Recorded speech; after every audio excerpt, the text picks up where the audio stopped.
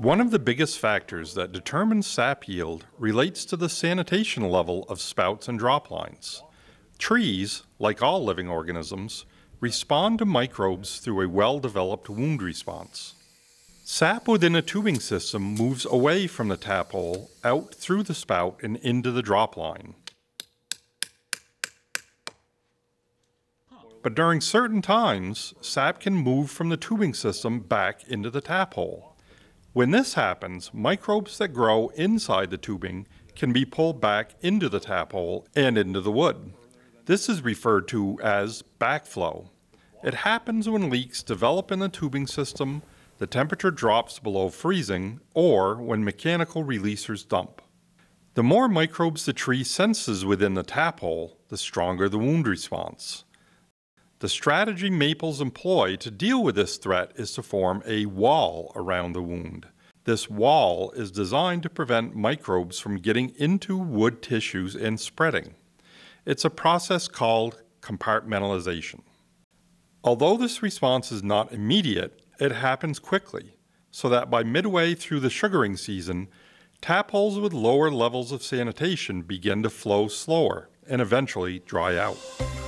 The closer something is to the tap hole, the more important sanitation becomes. The spout accounts for about 70% of the total sanitation. Droplines account for about 20%. The influence of sanitation on the lateral line is far less critical, approximately 10%. And mainline sanitation has little influence on yield, less than about 3%. There are several possible strategies for achieving and maintaining good sanitation. In general, these fall into the categories of replacement or cleaning. The following example assumes a sap yield of 15 gallons per tap for uncleaned and used spouts and a net value of about 50 cents per gallon. Results will vary proportionally with different sap yields and sap values.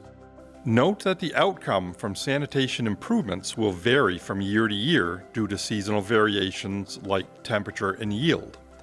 Some years, sanitation changes will have big effects, and other years, these changes will have little or no effect.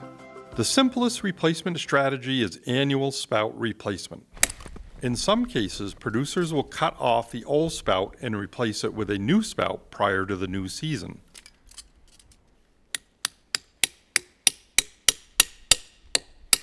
Others opt to use a spout adapter and stubby spout system to speed up the replacement process. Replacing spouts puts clean material in contact with the tap hole.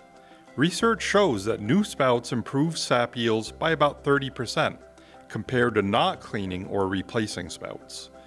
This produces an average net gain of about $1 per tap hole. Another possible approach is to use check valve adapters or spouts. These prevent sap from moving back into the tap hole. Producers who use check valves get the new spout effect because of their yearly replacement. Check valves produce a nearly 70% improvement in sap yield compared to reusing unclean spouts. The net economic benefit of using check valves annually averages $2.10 per tap. Another advantage of check valves is that droplines do not need to be periodically replaced.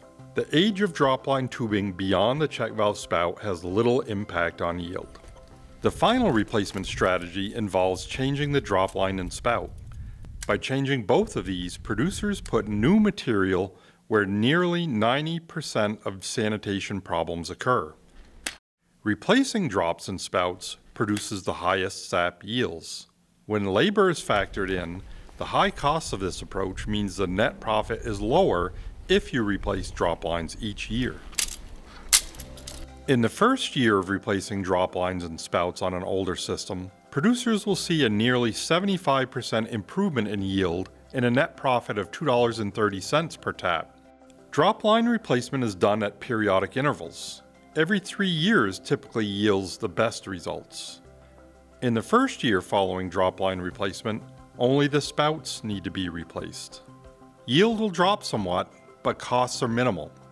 In the second year after dropline replacement, the spouts are replaced again, resulting in another modest drop in yield. In total, sap yields over the 3-year period average about 50% over no replacement or cleaning, with an average net profit of about $1.50 per tap. To use this strategy, divide the sugar bush into 3 sections. Replace the drop lines in 1 section each year. This spreads out the work and the risk that sanitation effects will be low given the weather conditions during the season. The next category in the sanitation of 5/16" tubing systems is cleaning. This involves introducing a cleaning or sanitizing agent into the tubing system. Often this is done with a backpack sprayer that injects sanitizer in through the spout. Clean in the fall prior to freezing weather to achieve the best results. It is critical to meet the required amount of contact time for the sanitizer to work.